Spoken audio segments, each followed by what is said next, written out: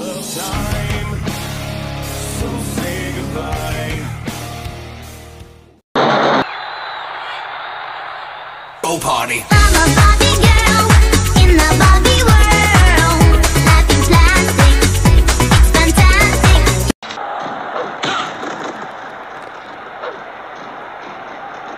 One, two.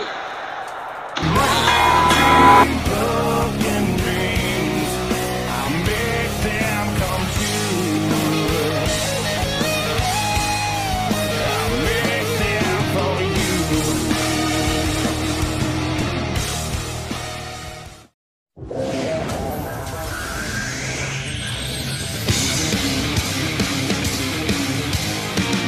Listen up, there's not a moment to spare. It's quite a drop from the top, so how you feeling down there?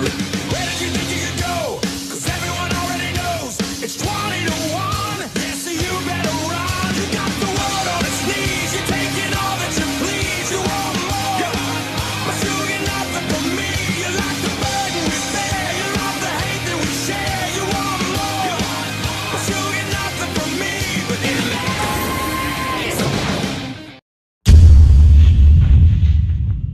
So this episode of Content PowerBomb we're gonna talk about a racist idiot known as Joshua McInTyre. The problem we have with Joshua is his attitude and behavior change, and I'm gonna show you why. Remember that racist catfish known as Brian, formerly known as Emma? He used to have a relationship with him online, not in real life but in online. Are you kidding me? He has been manipulated by Brian's lies for 5 months, making him believe that he's a girl. And until Brian confessed that he's not a girl. After Joshua known about Brian, revealed himself, he came to my channel just to inform me that he's actually a boy, after warning for weeks from me and other people that supports him.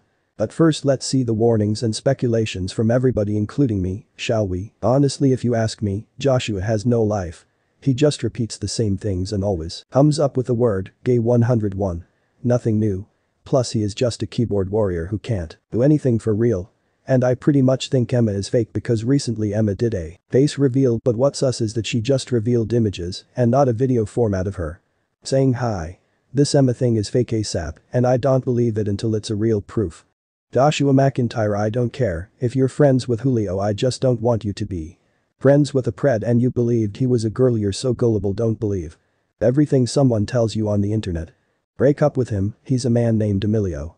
He stole videos from creators who works hard on it. How did you found out the name? Lol, Joshua McIntyre, nothing, it's a joke. I was being sarcastic, but I'm pretty sure he's a man, lol, but still I hope you come back better than ever. Well, you take a break on YouTube. Then after all of those warnings and he goes back to that racist catfish. Like our advice is nothing. And what he done next, it is worse. He's been saying racist stuff with Brian on his channel. And I have tons of evidence to show you all.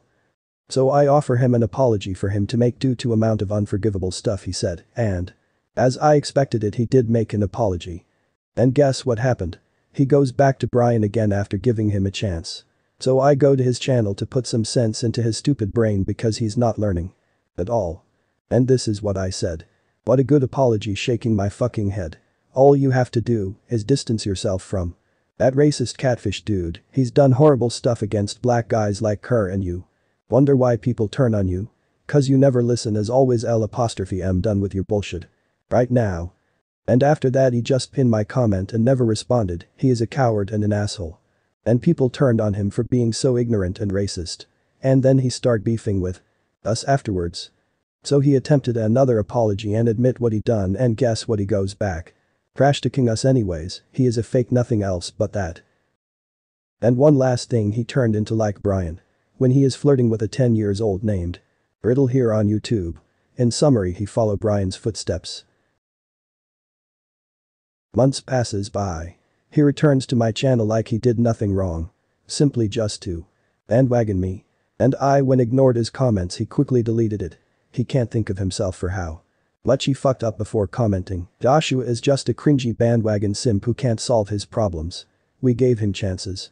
And he chose a weirdo who's been lying to him. I will never forgive him ever again for how much have he done to us.